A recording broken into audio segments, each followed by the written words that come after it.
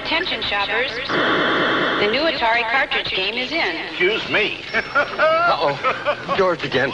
Ooh, Atari's ASC battle. It comes with 27 games, but that's just for starters.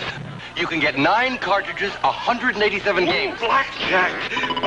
Oh! I'd like an Atari. Sorry, only our demonstrators left. Mine! No, George. Mine. The new video computer system by Atari. More games, more fun.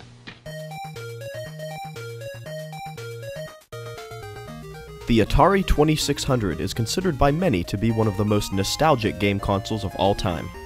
When the topic of retro gaming is brought up in conversation, the Atari is almost always mentioned along the likes of the Nintendo Entertainment System and Sega Genesis. The Atari, however, predates both of those consoles and laid the groundwork for the gaming industry we know today. The Atari 2600 was developed by Ted Dabney and Nolan Bushnell, who created the Atari Company in 1972. Codenamed Stella in development, the console was developed as a direct competitor to the Fairchild Channel F, which was released in 1976 to decent sales. Realizing the need for immediate console production, Bushnell sold Atari to Warner Communications so that production on Stella could begin as soon as possible. In 1977, the console was released to the public, but the 2600 name we know of today was not the console's original name. The Fairchild Channel F console was originally called the Fairchild Video Entertainment System. Atari responded to this by naming their console the Video Computer System, or VCS for short. The launch models of the VCS are distinctive and easy to identify due to their thick plastic molding on both sides and the fact that all 6 game switches are on the front. These original models were manufactured in Sunnyvale, California, and due to the weight of the systems, they were soon nicknamed Heavy Sixers.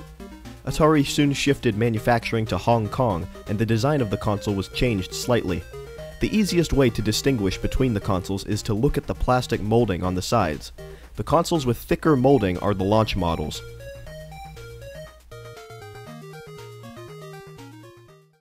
Now you can play most all the video games you'd ever want to play. Introducing the Sears Cartridge Telegame System.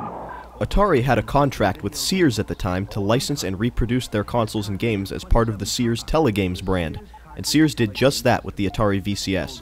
The design of the system was unchanged, although Sears did change a few things, including some notable styling differences as well as the orientation of the controller ports. The Atari name was also nowhere on the console, replaced by the Telegames brand.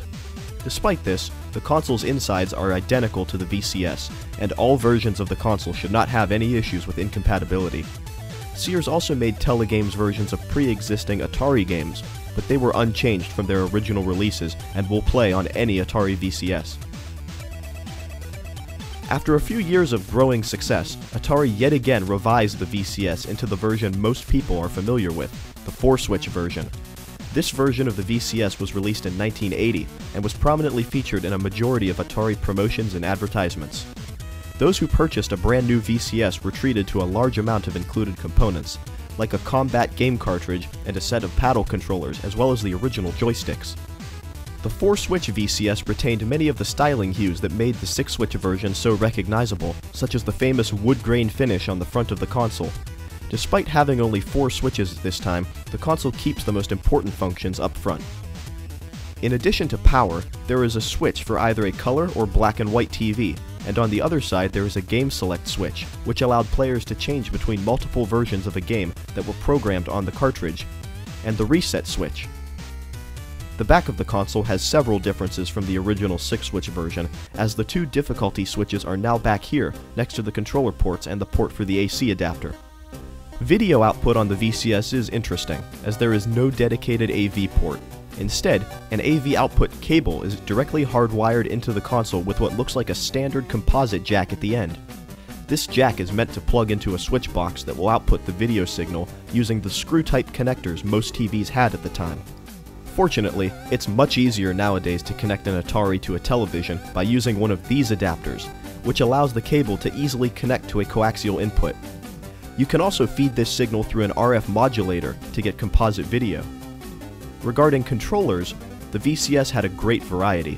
The standard joystick controllers are as iconic as video games come, and although they might look primitive, they work well for the games that were designed for them.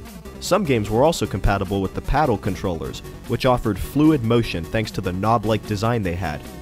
There was also a driving variation of the paddles, which was compatible with a few racing games. Also available were a trackball controller and even a set of wireless controllers, way ahead of their time. Discover Atari. And discover how far you can go. It's sure to be common knowledge at this point, but the Atari VCS popularized the use of cartridges for video games. Atari games came in all shapes and sizes, and this was due to the growing number of third-party developers making games for the system. Every developer had their own distinctive style of cartridge, and there was no shortage of games on the VCS. As time went on, the VCS received yet another revision as it removed the famous wood grain finish the console was well known for, making the console all black. These versions of the Atari were suitably nicknamed Darth Vader consoles. The Vader Atari also marked the first time the system was officially known as the Atari 2600, and this naming trend would continue with Atari's future consoles, the 5200 and the 7800. Soon after the Vader console's release, the infamous video game crash of 1983 occurred, leading to massive losses for Atari as well as other companies developing games. To the consumer, however, there was no shortage of games for the 2600, and low prices meant that games could be purchased in bulk for inexpensive prices. Nintendo and Sega picked up the pieces after the crash with the Nintendo Entertainment System and Sega Master System, but the 2600 was not quite finished. In 1986, Atari released a scaled-down version of the console, unofficially known as the 2600 Junior. The console was marketed as a budget entry into the world of video games, and sold relatively well. These models are the least expensive if you wish to obtain a 2600 in this day and age. Support for the 2600 lasted all the way until 1992, ending a 14-year run for the console that helped firmly establish video games as a viable market that would last for decades. Atari did release a few other systems, but none matched the appeal and practicality that the 2600 possessed, and Atari soon became a shadow of itself, unable to match the level of success they had when the 2600 was at its peak. Today, the 2600 enjoys a loyal following from its fans, as well as a homebrew community that continues to develop games for the platform. Younger generations may be more familiar with the Atari Flashback consoles, which are a common sight at stores today. These consoles are affordable plug-and-play systems that include a selection of pre-installed 2600 games to try out. Surprisingly, many of these consoles can be fitted with a cartridge slot to run original Atari cartridges. If you're good with soldering and don't want to track down an original Atari, this might be a good route to take. Original 2600 systems today can be somewhat rare and expensive due to their age, and should you find one for yourself, maintenance is key to preserve it for future generations. The Atari 2600 was inducted into the Toy Hall of Fame in 2007, and it is more than deserving of it.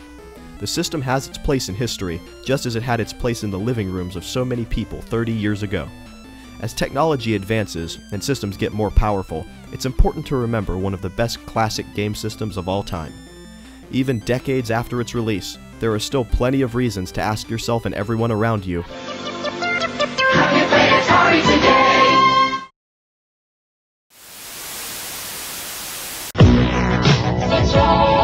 You're a starship captain in an asteroid field. Blast the with your lasers or blood up your shields. As a missile commander defending your city. If you're not quick enough, they'll show no pity. The invaders won't stop us from the skies they drop. 3 out-of-this-world games from Atari, the #1 video computer system with more games than any other. Everyone's gone Atari, the #1 video game.